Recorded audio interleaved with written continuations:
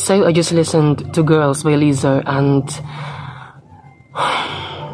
You know, looking back at the promise demonstrated by About Damn Time, this sounds underwhelming, I'm sorry, and no offense to Lizzo, but this sounds like an unfinished ringtone. Yes, it's fun sonically, but knowing Lizzo's range as an artist, it leaves you with dissatisfaction.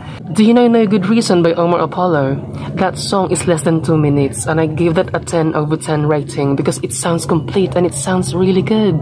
I know it's too early to judge this album, having heard only 2 songs, but I hope we don't get many songs like this from this woman. Lizzo's far more talented for this stuff.